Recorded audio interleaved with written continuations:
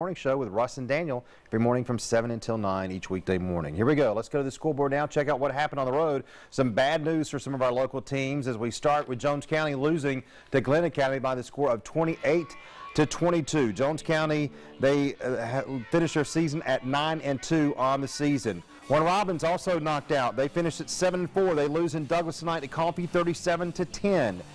Also, Liberty beats Upson Lee 31-22. Veterans wins on the road. That's a good win, 49-35. They play Grady next week. West Side on the road. How about that in Augusta? They beat the Laney Wildcats by the score of 21-12. They face Sonoraville next week. Spencer over Waco. Waco finishes a disappointing season at 5-6. Pelham loses to Macon County. The Bulldogs now play Bowden next week. Brooks County all over Northeast 48-0. Northeast finishes their season at 2-9. Windsor all over Piedmont tonight 59-22.